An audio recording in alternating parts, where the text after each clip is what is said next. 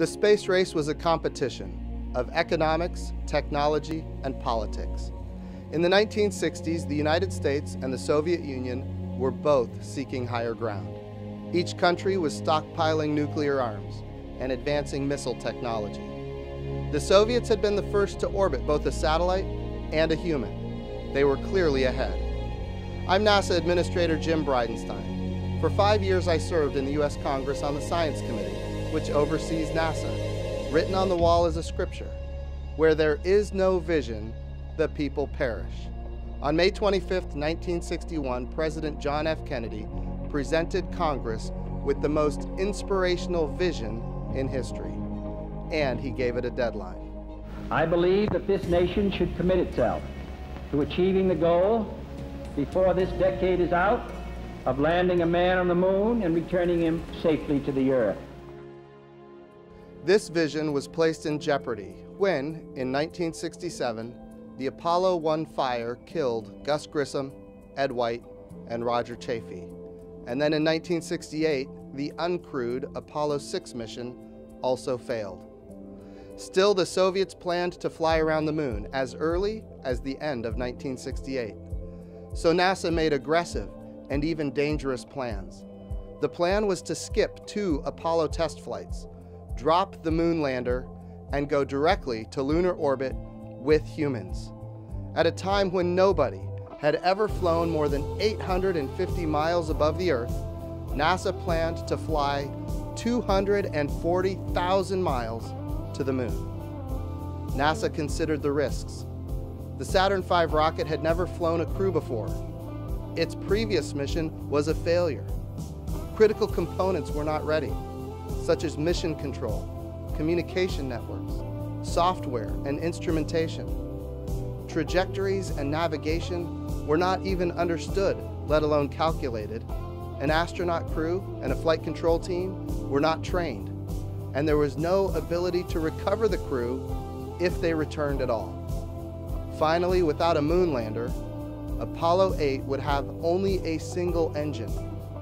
It would need to be reignited many times to get to the moon, to enter lunar orbit, to change orbits while at the moon, to exit lunar orbit, and to fly back to Earth.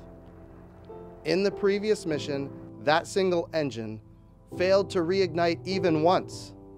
If it failed now, our astronauts would be lost forever.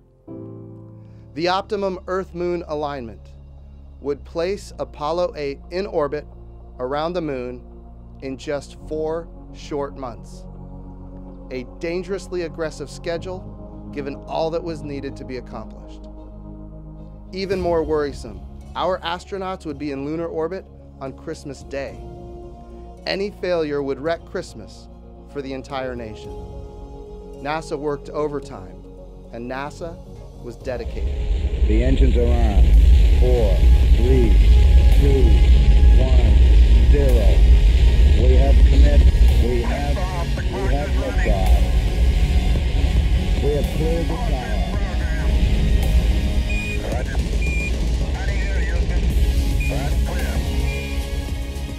On Christmas Eve, Frank Borman, Jim Lovell, and Bill Anders were the first humans to orbit the moon and the first humans to see an Earthrise above the moon's surface.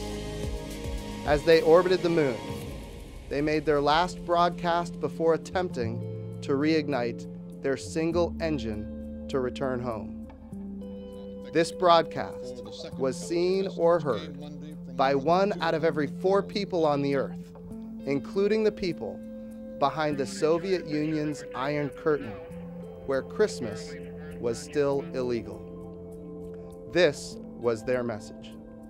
For all the people back on Earth, the crew of Apollo 8 has a message that we would like to send to you. In the beginning, God created the heaven and the earth. And the earth was without form and void, and darkness was upon the face of the deep. And the Spirit of God moved upon the face of the waters. And God said, "Let there be light." And there was light. And God saw the light, that it was good. And God divided the light from the darkness. And God called the light day, and the darkness he called night, and the evening and the morning were the first day. And God said, let there be a firmament in the midst of the waters. Let it divide the waters from the waters. And God made the firmament, and divided the waters which were under the firmament from the waters which were above the firmament. And it was so. And God called the firmament heaven, and the evening and the morning were the second day. God said, let the waters under the heaven be gathered together into one place, and let the dry land appear, and it was so. And God called the dry land earth, and the gathering together of the waters called he seas. And God saw that it was good. And from the crew of Apollo 8, we close with good night, good luck, a Merry Christmas, and God bless all of you on the good earth.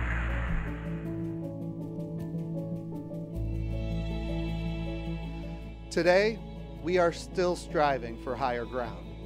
This time, we're doing it with our international partners, including Russia.